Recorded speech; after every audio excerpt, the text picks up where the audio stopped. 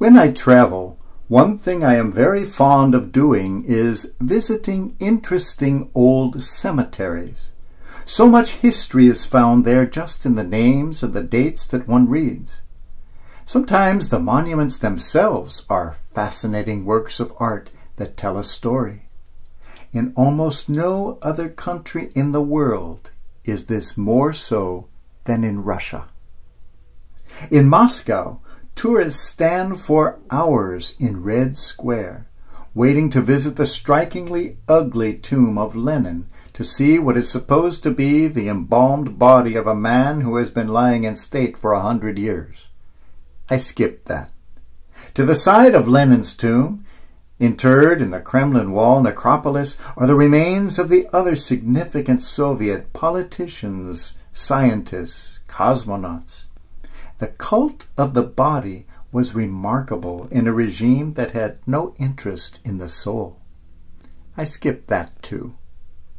But no visitor to Moscow should neglect a visit to another special cemetery housed in the Novodevichy convent.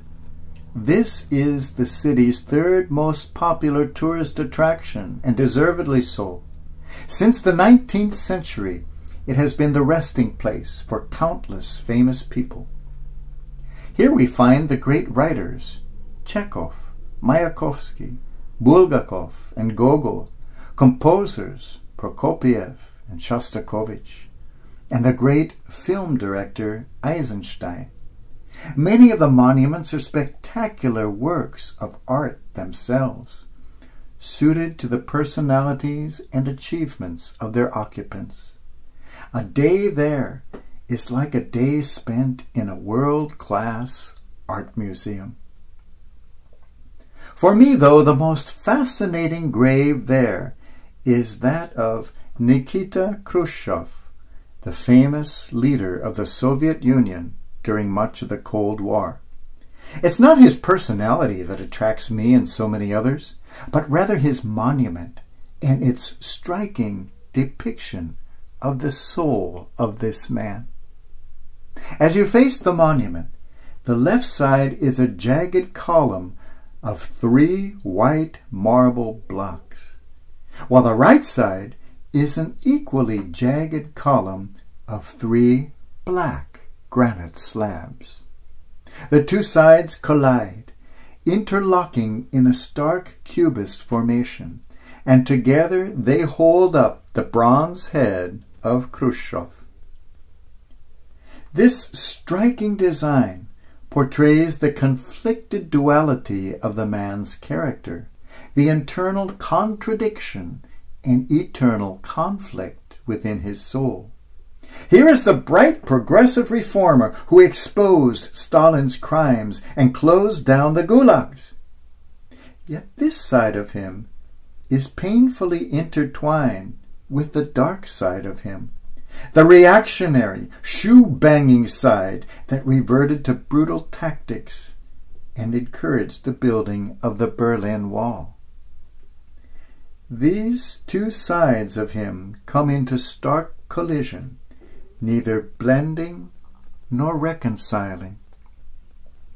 But they are both equally a part of him.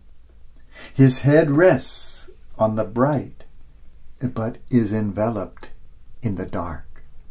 Here was a man caught up between good and bad. Is this not the very realistic depiction of the soul of every human being? Are we not all caught up in the yin and yang, the eternal struggle between our darker side and what Abraham Lincoln famously christened the better angels of our nature? Who here could truthfully be sculpted as one side without the other? The celebration of Corpus Christi is the celebration of that great body of humankind, to which by virtue of our humanity we belong, and of which by virtue of our faith we are aware. It is the recognition of the good, the heroic, the loving, the Christ right inside of us. That part pulling us onward and upward to soar to the new heights of which we are capable. We sometimes call that grace. But it is also the recognition that we are surrounded by other elements, weaker parts of that same humanity of ours, which struggle to keep us down. We sometimes call that sin. And there we are, like the bust of Khrushchev, perched between the two, held up by one perhaps, but enveloped by the other. There are those who see the world in terms of black and white, good and evil, right and wrong. They divide the world into us guys and those guys. Of course, us guys are the good and those guys are the bad. Us guys are right and those guys are wrong. Always. Those with such a vision are known as fundamentalists. They exist in every religion, and indeed even among those with no religion. For them there can be no tolerance of anything other than what they see themselves to be, because they see only one color of marble at a time. And they have inflicted an incredible amount of harm on the world because of their vision, or rather lack of it. It is a very dangerous thing among warring peoples to claim to have God on your side, because then you will stop at nothing. Both sides of all wars have always done this. The horrors committed in the name of God have been innumerable, and they continue in our age. As Mahatma Gandhi so aptly put it, the most heinous and the most cruel crimes of which history has record have been committed under the cover of religion or equally noble motives.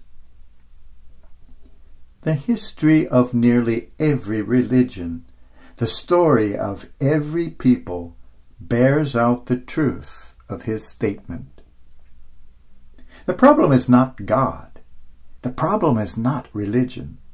The problem is fundamentalism. I am right and you are wrong. Our wise Holy Father, Pope Francis, is keenly aware of this and has condemned fundamentalism in all religions, including our own, as a form of violence. A fundamentalist group, says the Holy Father, even if it kills no one, even if it strikes no one, is violent. The mental structure of fundamentalism is violence in the name of God. We would stop seeing the world as divided into two opposing sides if we could just open our eyes to the various sides within our own selves. If we could recognize our own imperfections side by side with our perfections, our own confusion side by side with our enlightenment, our own ignorance side by side with our wisdom. As individuals and as church, we are called by the Holy Father, called by all true prophets, to a humility of vision.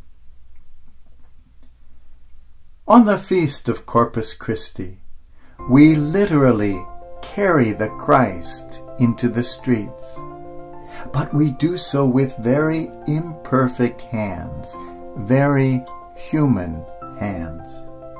There is much in ourselves and in our history of which we can be quite proud. But there is also much which should make us shudder. As the body of Christ, we are called to constant renewal, as the Council reminds us. It may be the body of Christ, but every body is in constant need of washing and a mirror held up to it from time to time. When I looked at that monument to Khrushchev, with its two completely different sides. I saw not the face of the dead Russian leader, but my own. Let us dare to open our eyes to humanity's bright corners as well as its dreadful shadows, and to recognize there not two distinct windows, one through which to admire another person, and the other through which to throw a stone of derision, but rather let us recognize there one single perfect mirror of our own mysterious, many-faceted, beautiful, and terrifying human soul.